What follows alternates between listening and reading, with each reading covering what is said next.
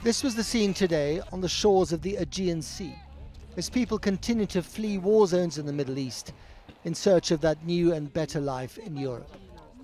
Dozens more refugees were detained by Turkish security forces today as they tried to cross over to Greece from Turkey.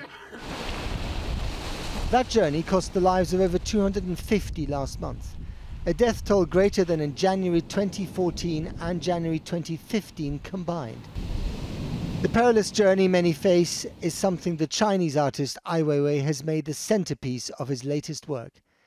He opened a studio on the Greek island of Lesbos in January and today released this picture, a recreation of the image of Alan Kurdi, the young Syrian boy whose drowning last September shocked Europe and was a wake-up call for many politicians. But the strong emotional support from the German public now seems to be turning. And today the UN's human rights chief said he was deeply disturbed by the language of some politicians almost everywhere in Europe.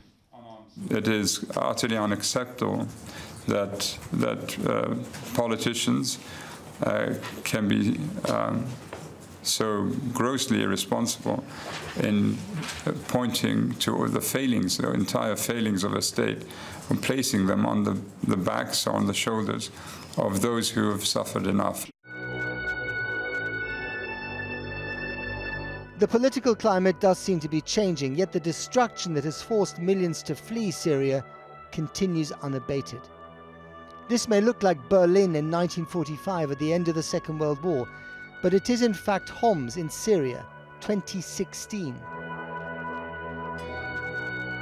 Pictures from a drone set up by the website Russian Works show the near total destruction of Homs, the birthplace of the Syrian revolution that became a civil war that became a global nightmare.